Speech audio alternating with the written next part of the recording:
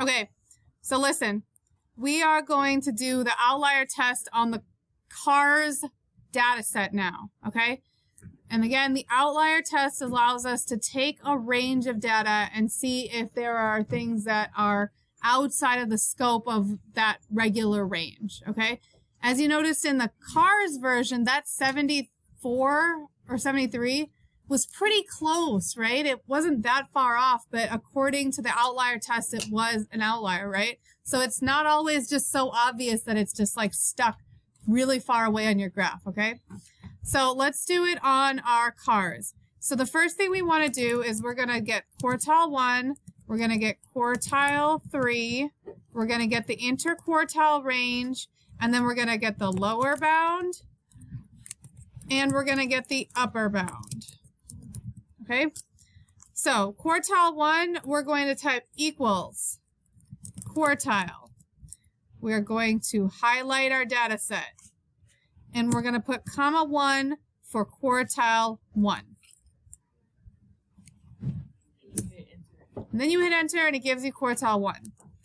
For quartile 3, we're going to do that again. We're going to do quartile. We're going to highlight our data set, and we're going to put comma 3. And that gives us our quartile 3.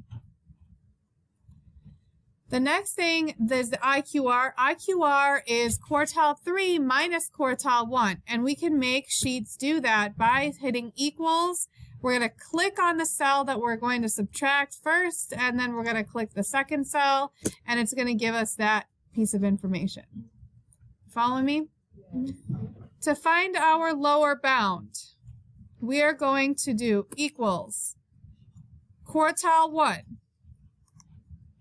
minus 1.5 times my IQR.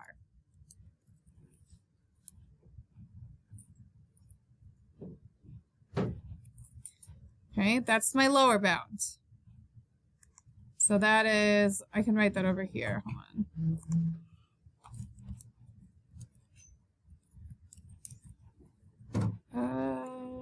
Let's move this a little bit over here. I'm gonna put this here. Okay. Then, wait, where'd my webcam go? Okay. Then my upper bound is over here, and I'm gonna do equals quarter 3 plus, open parentheses, 1.5 times my IQR. Apparently it wants to autofill. Okay. My lower bound is 13. Do I have any pieces of data in that area? Not lower than 13.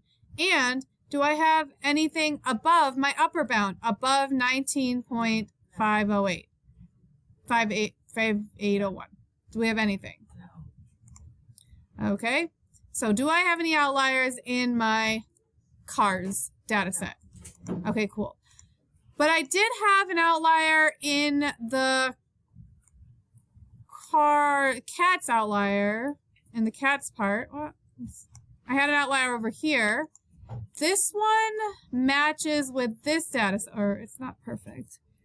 The first one goes with this one. So these are both together. And what are we going to do with them? We're going to delete that set together because this one was my outlier at 73. But we're deleting it out of our data set, but still highlight it in our IDA saying that that's the outlier. So what you're going to do is you're going to present your data. You're going to have a scatter plot. Then you're going to run an outlier test. After you have, if you have outliers, you're going to represent your data, redo the scatter plot, and then do your mathematical processes.